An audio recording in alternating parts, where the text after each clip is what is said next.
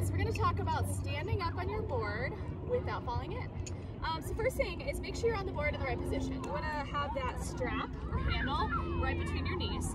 And I always recommend, if you're new to paddleboarding, start kneeling. There's no shame in kneeling. It gives you a sense of the feel of your board under your body. So do a couple paddle strokes kneeling. And then once you feel confident, you're ready to stand up.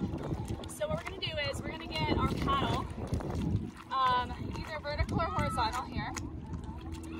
Either here or here. We're going to go on all fours. And two options. We can bring one foot forward and stand here, okay? Or we can do both at once, which I recommend, because by putting one foot down, we throw off our balance just slightly. So if we put both feet together and pop up, stand up, and start paddling right away, that's going to enable us to get some momentum and have better balance on the board. One thing you guys need to remember is from that position, kneeling, you always want to be looking ahead. They say look down, fall down.